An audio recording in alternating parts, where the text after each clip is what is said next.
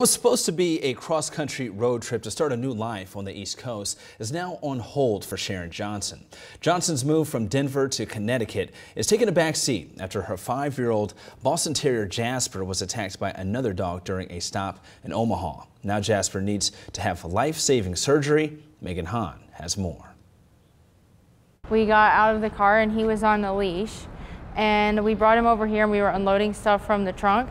And next thing you know, a lady in a red Kia had a dog. They opened the door and it ran out. It was like a Rottweiler mix, and it started attacking him and growling, and I had to wrestle the two apart. And when I picked him up, he was gushing with blood. A chance encounter at a downtown parking garage outside the Hilton Omaha quickly turns violent for Sharon Johnson and her service dog, Jasper. Next thing you know, I hear like horrible screeches, and I turn around and there's a big dog on top of my dog, and he's trying to get away.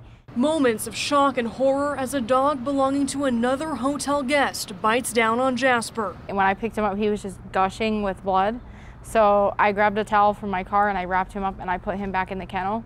He has a hole that goes all the way to his lungs from puncture from a tooth. The Boston Terrier was rushed to an emergency veterinarian and will undergo surgery Monday.